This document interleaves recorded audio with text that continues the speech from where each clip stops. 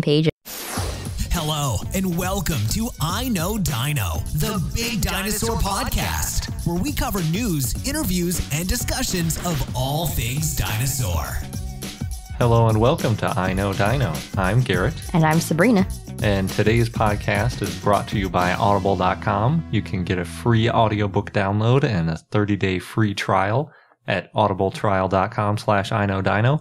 There's over 180,000 titles to choose from on your iPhone, Android, Kindle, or MP3 player. So check it out. We also want to give a big thank you to all of our Patreon supporters. It really helps us with our hosting fees and all that good stuff. And it helps us to keep making podcasts for you guys. And it's a lot of fun. And we're building up a good community on Patreon. So if you want to join, then please check out our page at patreon.com/iknowdino. Yeah. So in this episode, we're going to be talking about our dinosaur of the day, Tethyshadros, and some dinosaur news.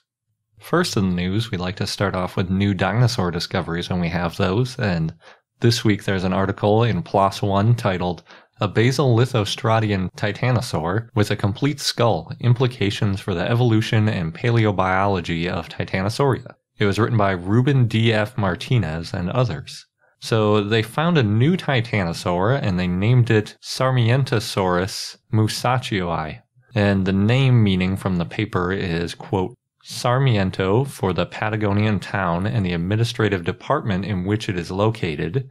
And the specific name honors the late Eduardo Musacchio, a model scientist and educator at the Universidad Nacional de la Patagonia, San Juan Bosco in Comodoro Rivadavia, Argentina, end quote. It was discovered in the Bajo Boreal Formation, which is estimated to be from about 100 to 90 million years ago. And interestingly, it looks more like older sauropods than other ones known from that same time. So Sarmientosaurus probably evolved from a quote-unquote ghost lineage in the early mid-Cretaceous. Scientifically speaking, a ghost lineage really means that it's a more basal or archaic member of Lithosauria, which leads us to believe that it evolved from still undiscovered dinosaurs alongside other known lithosaurids. At first I was a little disappointed that they didn't find too much of the skeleton. They just found the skull with teeth and several neck vertebrae, but it turns out that titanosaur skulls are actually really rare. And according to co-author Matthew Lamanna, quote, more than 60 legit titanosaur species have been named to date, end quote, but it's only the fourth to have an entire skull. So that's pretty unique that there are only 4 titanosaurs with complete skulls, and this is one of them. The skull is also probably better preserved than other sauropods from South America. On top of that, they also found an ossified tendon, which is pretty cool and a little bit unique. The really neat thing about Sarmientosaurus is that it has a downward-facing snout. There were some news articles that compared it to Eeyore because it has like a little bit of a droopy head. And it has highly pneumatized neck vertebrae, which haven't been documented in other titanosaurs. These are adaptations similar to some diplodocids, which would have helped them eat low-growing vegetation rather than high-browsing. With the well-preserved skull, they were able to CT scan it and model some of the organs like the inner ear. And they think that based on the inner ear alignment, that it would have held its head at that downward pointing angle. Apparently, it kind of orients itself to what the typical down position is at rest, and its at-rest position was with its head kind of pointed down.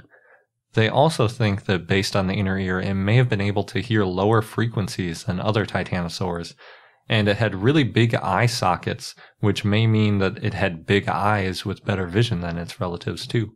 The structure of the skull also helps us to see where titanosaurs fit within the sauropod tree.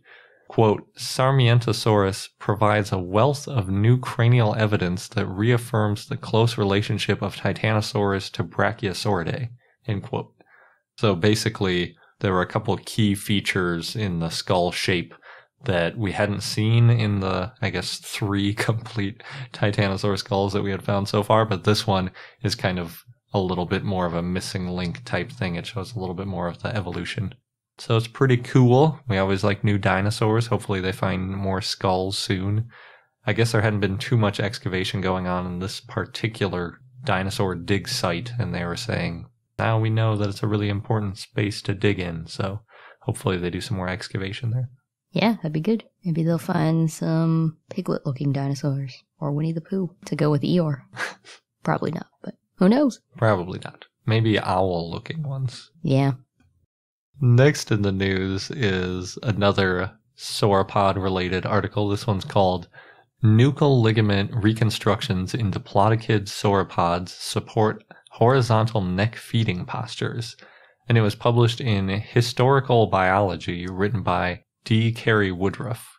So in humans, the nuchal ligament attaches to that bump in the middle at about ear level on the back of the head to a vertebra at the base of the neck. So it kind of holds your head up a little bit, and it's useful in running. It flexes a little bit more than a typical ligament, which helps to store energy, and pigs don't have them, which makes them really bad runners. But anyway, in modern animals like cattle, it holds its head up off the ground, which is obviously more of what you would expect in something like a sauropod than something that stands perfectly upright like we do. But the key detail of this study was the difference between diplodocid necks compared with other sauropods. So diplodocids have what are called bifurcated spines, and that means that the vertebrae look a little bit different. They basically have two things sticking out of the top of them rather than just one in the middle. There are these things called neural spines on vertebrae. And if you imagine on like a Spinosaurus where it has the really tall spines that stick up, normal vertebrae have those too, but they're just much shorter on most animals. And then on diplodocids, rather than having one sticking straight up, they have two that are kind of sticking up at angles on either side, more like Stegosaurus plates kind of thing. Obviously, those aren't vertebrae, but you get the idea of where they're pointed, generally speaking. So there's been some debate about what exactly the benefits are to having the bifurcated spines and where ligaments would have attached, what would have run in between them versus around the outside. Would it just have been empty in the middle, or what would have gone on? The new article is saying that the nuchal ligament may have divided into two parts along the neck and then attached to both sides of the spine. So the tendon would be a single piece at either end, and then it kind of splits out with like a hole in the middle, like the eye of a needle in the middle of where it attaches to the neck. Why would you want this weird tendon that splits in half? Apparently it would have given them a better ability to sweep their necks back and forth when they're feeding. So if you pull your neck to one side, it would build extra tension on the other side of the tendon, and then it would help you bring the neck back without expending too much energy swinging your neck back and forth. Woodruff has a few comparisons to mechanical systems and some modern animals that use similar ligaments to do this kind of thing. And he thinks that it's good enough to show that diplodocids probably did sweep their necks back and forth and then also eat really low-lying vegetation like ferns rather than picking off trees. But Woodruff does indicate that Brachiosaurus and Giraffa titan did not have the same type of spine, so they probably held their heads higher off the ground than diplodocids. But he believes that his research adds support to the more modern depiction of sauropods holding their heads much closer to the ground than the older models shows. So I guess it's just one more piece of evidence that sauropods kind of had their heads near to the ground, sweeping around rather than up in the trees like a giraffe. At least diplodocids probably did. Yep, they knew how to eat efficiently. They had to eat a lot. Next in the news, there's an article titled Dinosaur Biogeographical Structure and Mesozoic Continental Fragmentation, a Network-Based Approach. It was published in the Journal of Biogeography, and it has a full article available, which I always like. It was written by Alexander M. Dunhill and others. And as a quick background, in the early Triassic, Pangea was going on, so all of the continents were pretty much connected. But by the end of the Cretaceous, all of the continents were more or less separated. But the exact timing of the separation is still a major area of research because the animal diversity can be greatly affected by continents joining or separating. So it is pretty important to know when they were separated and when they were attached. but it can be confounded by the fact that sea level rises and drops quite a bit. And when there is an ice age, it can reconnect continents that were previously separated, allowing animals to migrate where you wouldn't necessarily expect them to be able to based on the position. So Dunhill and his colleagues modeled the planet in the Mesozoic, including both direct continental contact and, quote, sea level conditioned connections. And they combined that with information from shared dinosaur families to create what they call biogeographical networks. With all the modeling, they showed throughout time when dinosaurs could have moved in between the continents and the relative rates of their movement based on related dinosaurs that can be found on the different continents. And even when the continents had already separated, they showed that dinosaurs were still moving between them. So they said, quote, the discrepancies between the geographical and biogeographical network models, that is, the reduced but continued intercontinental faunal exchange right up to the end of the Cretaceous, suggests that although continental splitting certainly reduced the exchange of terrestrial clads, it did not completely inhibit it, end quote. So essentially they found that most dinosaur lineages were able to move all around the world throughout the Mesozoic, even in the late Cretaceous, although they didn't move quite as much as they did in the early phases when there was still Pangea going on. They do say that, quote, there is some evidence to suggest that increased continental and biogeographical isolation led to increased origination and extinction rates in some dinosaurian clades. These findings fit with the hypothesis that dinosaurian evolution was influenced by decreased migration between continental landmasses and increased regional extinction throughout the Mesozoic, end quote. So the continental drift did impact the dinosaurs, but it didn't set up completely isolated areas for dinosaurs to diversify in, like I had previously imagined, and I think is the more intuitive way to think of it. You know, you imagine South America splitting off from Africa, and now you have completely different dinosaurs evolving in those places. Like we saw in the study where they were trying to specifically define that period, you still saw dinosaurs popping up in other places when the continents had been physically separated for quite a while. But unfortunately, although we have found a lot of fossils in North America and Europe, there are large areas of Africa and South America that are virtually unexplored, which makes our picture of dinosaur development across the continents really incomplete. And Africa being kind of in the middle of all of this movement especially makes it difficult to see where dinosaurs were moving around. So hopefully those areas get better explored and we can kind of see where dinosaurs were showing up, which ones are related to which others, and it gives you a better picture of how the continents were moving and when they were connected. We have another article that's about the end of the dinosaurs' reign and what exactly was going on with them.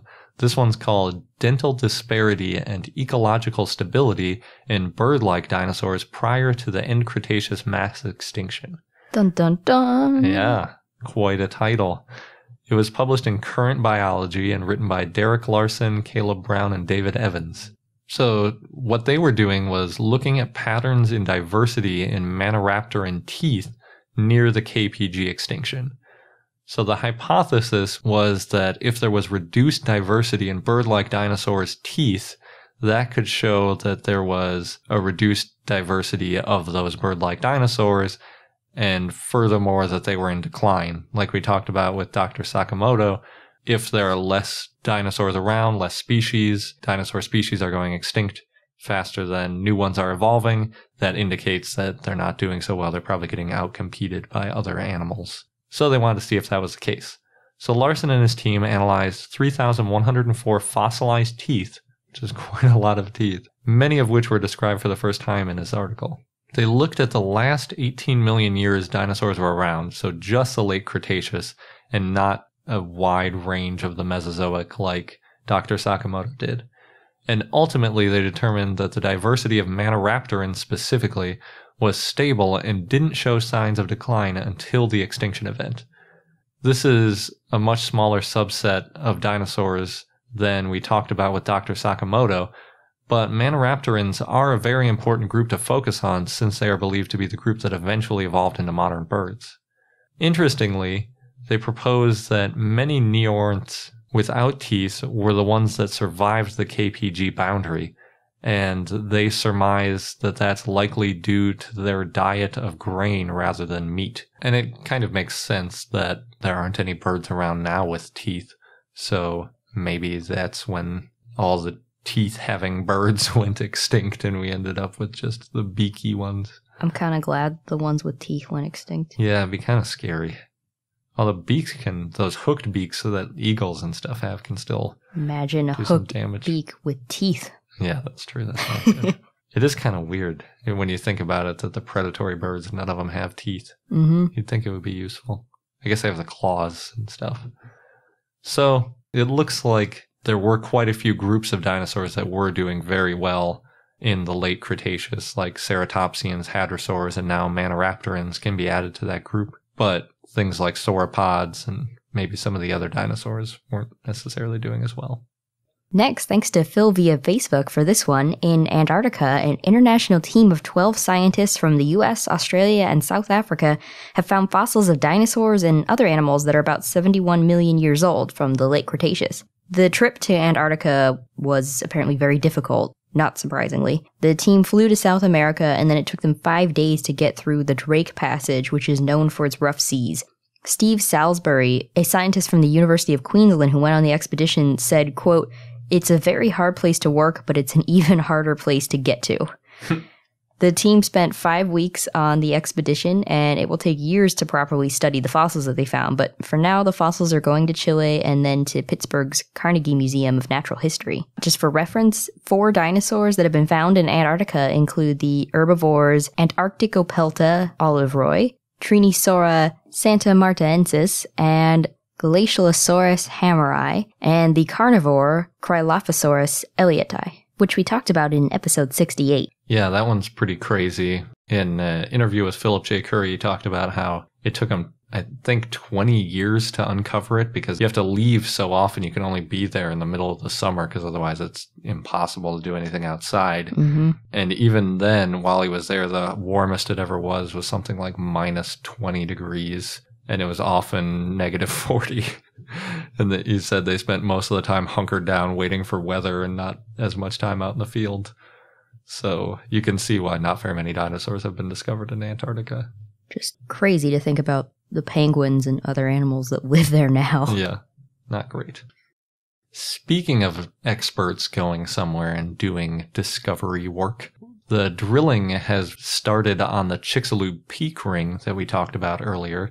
As a reminder, it's a team of scientists that went down to the Chicxulub impact site on the Yucatan Peninsula in Mexico, and they're slightly offshore where they can drill directly down into the peak ring. And the peak ring is not the edge of the crater. It's kind of 2/3 of the way probably from the center towards the edge of the crater. And it's a remnant when you have big impacts. The land gets kind of liquefied and it splashes up and then back down and you're left with this interesting ring. So they wanted to dig into it.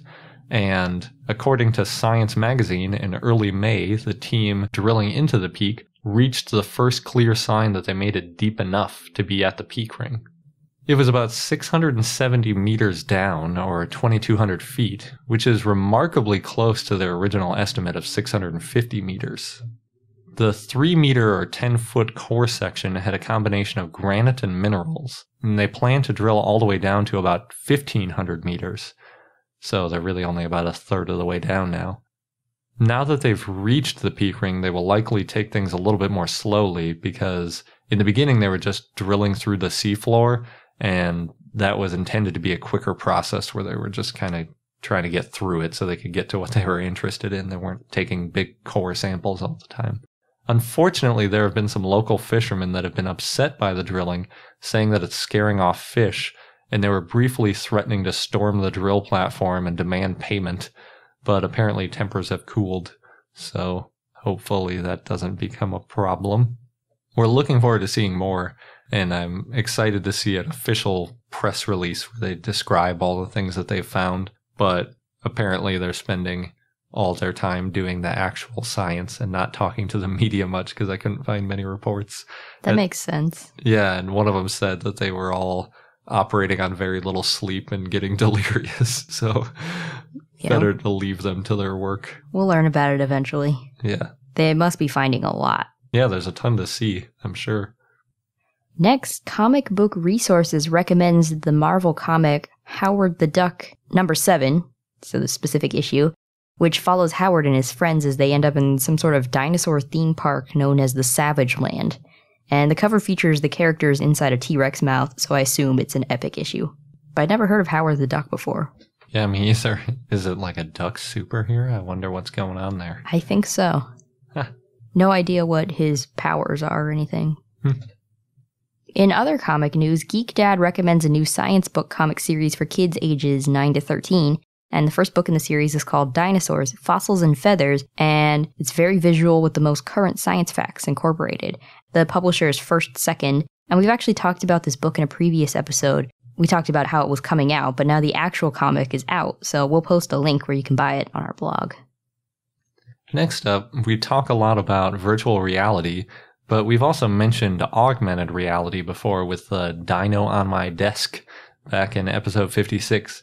As a reminder, it's a technology where you can download an app onto your tablet or smartphone, and then you print out a piece of paper that has some key graphics on it so the app knows what it is, and then a dinosaur appears on top of it on your screen, sort of like if you were taking a picture and the dinosaur was actually there. But now there's a new company called Octagon Studios, which is expanding on that idea. They have a series of cards. For instance, there's one with a monkey on it, and it has lots of information about the monkey, and it's supposed to be an educational experience. And if you point the camera at the monkey, then a monkey shows up on top of the card.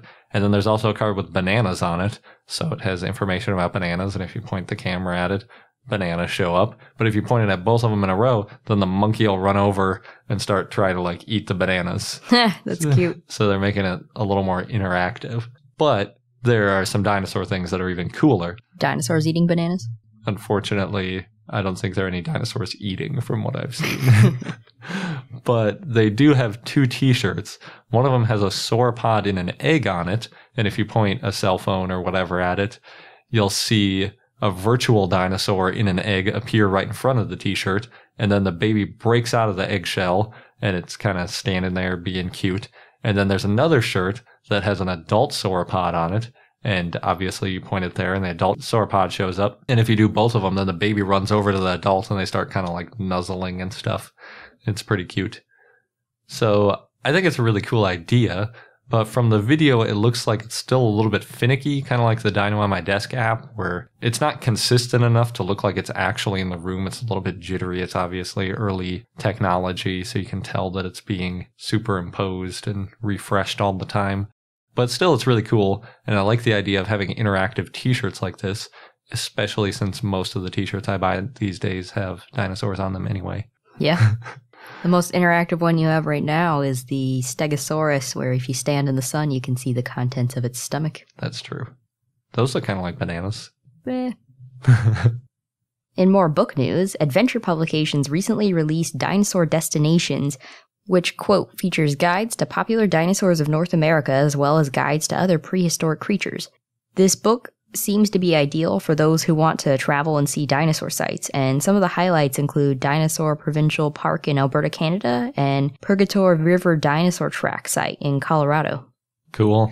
Add that to our list of places to see. We might be going to Dinosaur Provincial Park soon. What do you think of that? Pretty cool.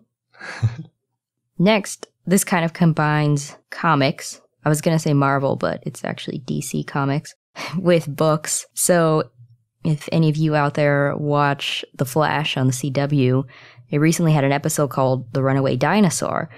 And what's interesting is that a big part of the episode was based on this book called The Runaway Dinosaur, which unfortunately is not a real book. I was actually pleasantly surprised they read part of the story in the episode, and I could see it being a real children's book and something that would be really popular. And what was cool about it was it seemed like the people who wrote that book, or at least the part that was read in the episode, knew what they were talking about.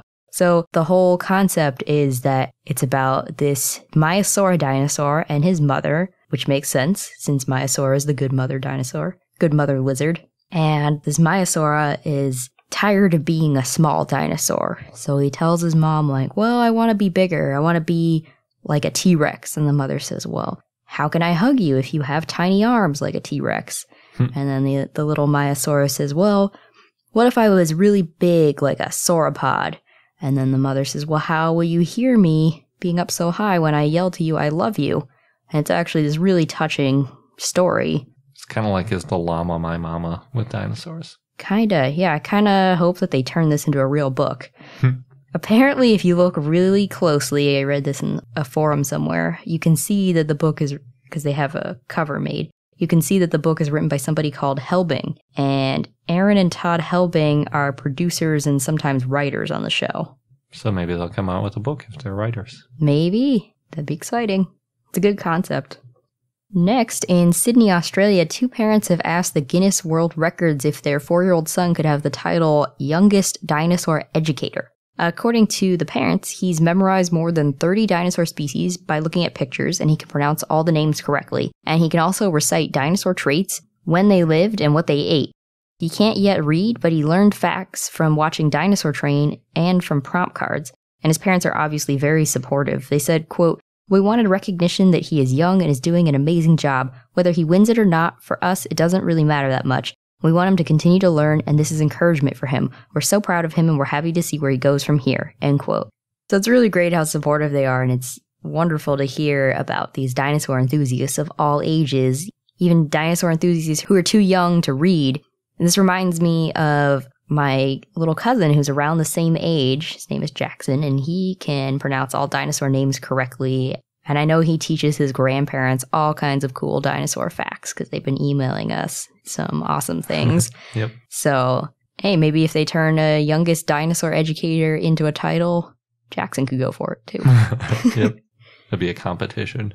Could be.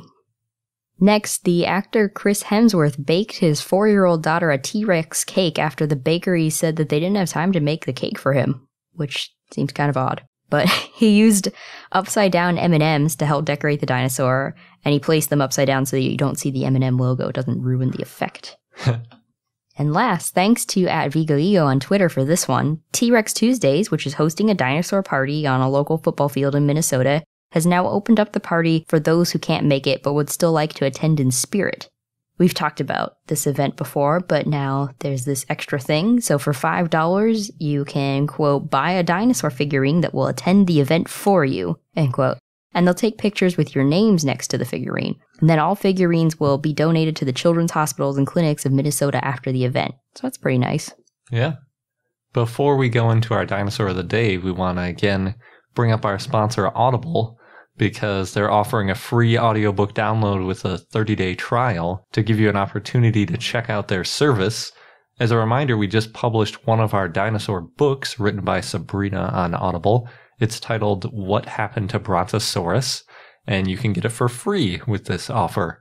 So all you have to do is you go to audibletrial.com/iknowdino, audibletrial.com/iknowdino, and sign up for a 30-day free trial, and then you get a free audiobook. So once you're there, you can search for Brontosaurus, and there are 3 books with Brontosaurus in the title on Audible, and Sabrina wrote one of them. Pretty obvious because it says written by Sabrina. And it's got a little cover with a green cartoon Brontosaurus with big cute eyes looking out at you. Yep. It's a children's book that kind of talks about the trials and tribulations of Brontosaurus, or more specifically, what happened with the naming of Brontosaurus. So for about 100 years, it was thought that the name Brontosaurus was a mistake in that it was the same as Apatosaurus, but then in 2015, which we covered on this show, paleontologists looked at a bunch of different Brontosaurus bones and found that they were different enough to warrant being named its own genus. It's a really good way to explain to kids what went on with Brontosaurus, and it's got some cool little facts about Brontosaurus in there too. So if you're into audiobooks, especially children's book audiobooks, it's a good way to get a free one. So definitely. So yeah, check it out on Audible, What Happened to Brontosaurus, and go through audibletrial.com/iknowdino to get your free copy. And now for our dinosaur of the day, Tethyshadros insularis, which was a request from Ricardo via Patreon. So thanks, Ricardo. The genus name is after Tethys, an ocean that was in the Alpine-Himalayan orogenic belt, and the fact that it's a hadrosauroid. And the type species is Tethyshadros insularis. And insularis means insular or of the island. And at the time, Tethyshadros lived on the Adriatic-Dinaric Island, which is a large island of the European Archipelago. It was described in 2009 by Fabio Dalla Vecchia, an Italian paleontologist. And the site where Tethyshadros was found was discovered in the 80s by Alceo Tarlao and Giorgio Rimoli. And a student named Tiziana Brazzatti found hand bones in the area in 1994. A company called Stone Age, which deals with fossils, got a commission to excavate fossils, and they had to remove more than 300 tons of rock. And Dalla Vecchia helped guide the project. And the holotype, Tethyshadros, which is nicknamed Antonio, was taken out of the quarry in 1999, though slightly damaged. 6 other Tethyshadros specimens were found, though one fell apart during excavation, and another one there were only 4 limbs found. Tethyshadros is a hadrosauroid that lived in what is now Italy, and in 2009, Fabio Dalla Vecchia named Tethyshadros in a paper in the Journal of Vertebrate Paleontology called Tethyshadros insularis, a new hadrosauroid dinosaur, ornithischia, from the Upper Cretaceous of Italy.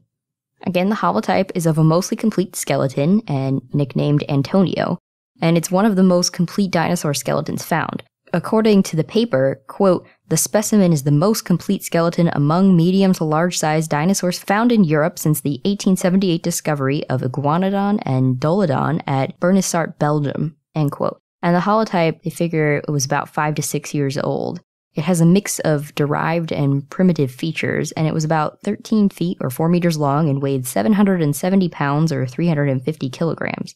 It had a large elongated skull and a short neck and tail and long legs. It was possibly a fast runner based on its long legs and not having too many toes.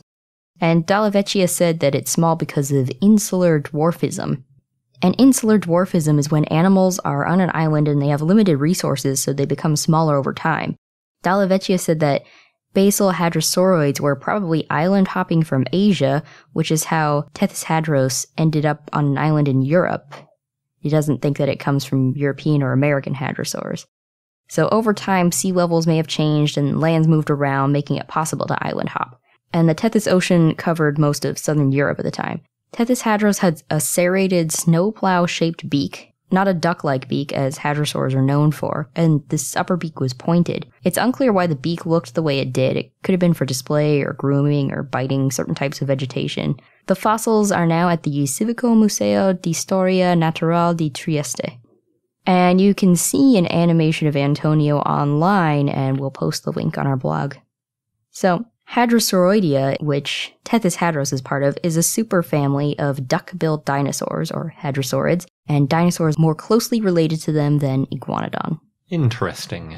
And our fun fact of the day is kind of a correction or an elaboration on something we talked about recently, which is the trees down versus ground up debate. And trees down is characterized by gliding dinosaurs starting to flap eventually, versus the ground up is dinosaurs that had feathers starting to use their wings for the WAIR, the wing-assisted incline running, so-called wear, to get up trees quickly. So it's why did they evolve flapping is really the question.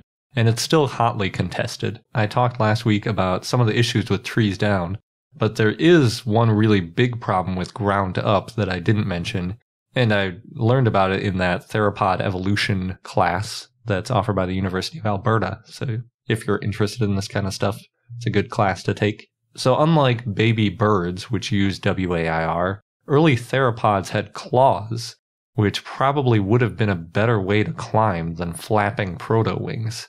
So it's still unclear exactly how flight developed, because if you imagine a small semi-avian, I guess, dinosaur running towards a tree, the theory was, oh, they could use their wings and then they could get up the tree more quickly. But if you have claws, you could almost certainly just scamper up it with your claws because they tended to be small and have claws, and you'd just be like a squirrel running up a tree. They can ascend trees very quickly, so why would you need wings for that? That's basically the big issue with wing-assisted incline running. I tend to think that wear is a bit more useful overall, since it could work on a larger variety of surfaces. I imagine them trying to run up something like loose soil or hard, smooth rock, and wings might be more useful in that situation than trying to dig claws into it. But that's a pretty specific case to evolve such an impressive trait for, so it's still a little bit unclear why they would have needed to evolve these wings. But another cool thing is the hoatzin is a modern herbivorous bird that actually, as a chick, has claws on the ends of its wings, just like you'd see in some of these dinosaurs. So I really want to see if those chicks use wear or if they use their claws to climb trees if they're in trouble. I think that would be a great thing to study. The bird that they used for the WAIR study we talked about last week didn't have any sort of claws, so they didn't have that as an option. Interesting. And that wraps up this episode of I Know Dino. Thanks for listening, and if you like what you hear and like learning about dinosaurs, then please visit our Patreon page at patreon.com/iknowdino. And big thank you to all our current Patreon supporters. We really, really appreciate you guys. Until next time. Thank you for listening to I Know Dino. If you have any questions or comments about dinosaurs, we'd like to hear from you at plesiosaur@iknowdino.com. And for more information on dinosaurs, go to iknowdino.com or follow us on Google, Facebook, Tumblr, or Twitter at I Know Dino.